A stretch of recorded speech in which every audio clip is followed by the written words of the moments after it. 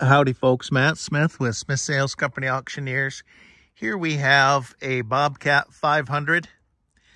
This unit will start and run, and we had it started and running this morning. Seems like it runs all right. It's a gas engine, a Kohler engine, and the hydraulics work on it fine.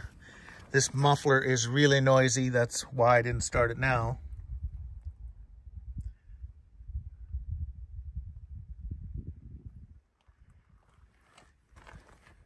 This machine really didn't want to move too far, and the reason being is this clutch deal.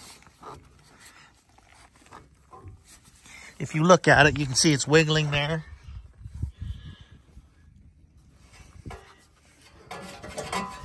It's not really attached to the engine, and I say that it looks like it slid past the keyway, and it looks like whatever was holding it into position is no longer there.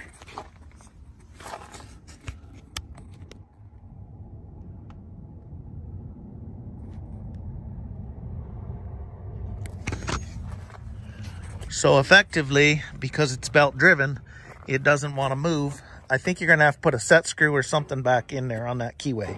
You can slide that over with your foot quite a ways.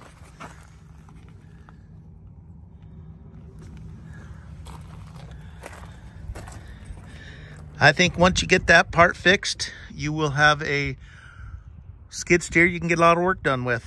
So thanks for looking, and have a great day.